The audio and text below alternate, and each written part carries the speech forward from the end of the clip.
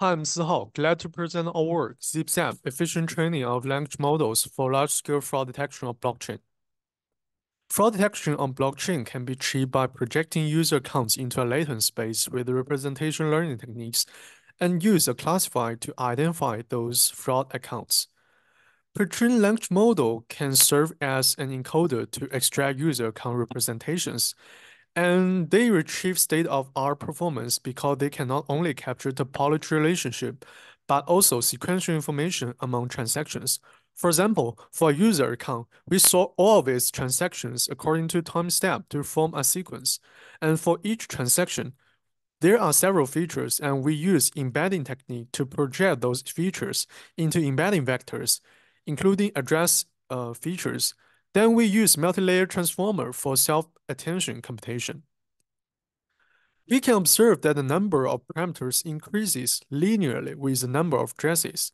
And when the address number approaches tens of million level, the total number of parameters can reach billion.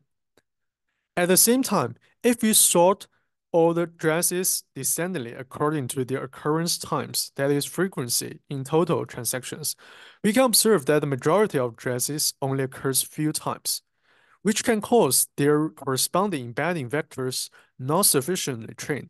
This can be reflected by their L1 norm after pre-training. This observation suggests that the majority of addresses do not need a large embedding dimension to represent their knowledge.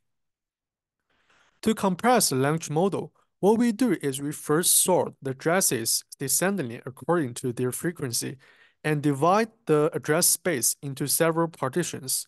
For each partition, we dynamically assign an embedding dimension based on a decay function. For different decay function, we can get different compression rates and performance on the downstream phishing account detection task.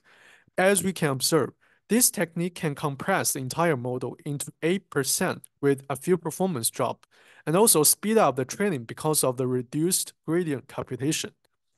Another strategy is asymmetric training. That is, we drop the majority of transactions in the sequence during pre-training because we observe there are repetitive transactions in the sequence that share the same address features. Because pre-training tasks mainly focus on capturing relationship between addresses, reducing repetitive transactions won't bring performance drop, but even increase the performance because it prevents a label leakage problem during pre-training. And during fine-tuning, we recover the sequence into the original length to prevent information lost. By combining these two strategies, we can observe that ZipZap can bring 2 to 3 times speed up to the original language model and compress the language model into 8% without performance drop.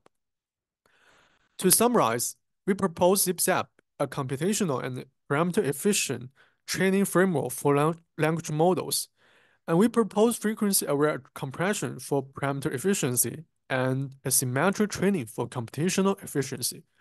For more details, please refer to our paper. Thank you.